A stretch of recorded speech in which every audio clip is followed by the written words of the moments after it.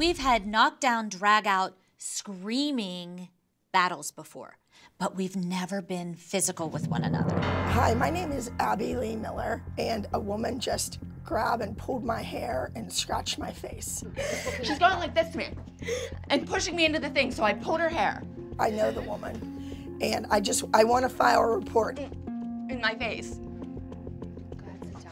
500-pound hog pretending to eat me. She yanked my hair, she scratched, I don't know. It happened so fast. There were no weapons, no.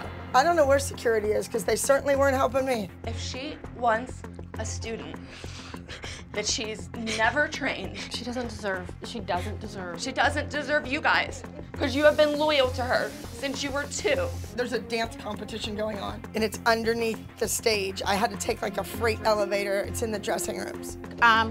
You need to leave now. We'll get the rest of your stuff. You need to leave now. Trust me. Now, I'm gonna get your girls. Why? You need to go now. You gotta go now. They're trying to remove her from the premises. They're getting her stuff packed up. Okay, Paige and Brooke. They're bringing your shoes. Your shoes are gonna meet you outside. We'll get her stuff later. Just let her take the girls out. She's white. She has a black and gold dress on, and she has short, like a haircut that's like cool and trendy, like it's long in the front and short in the back.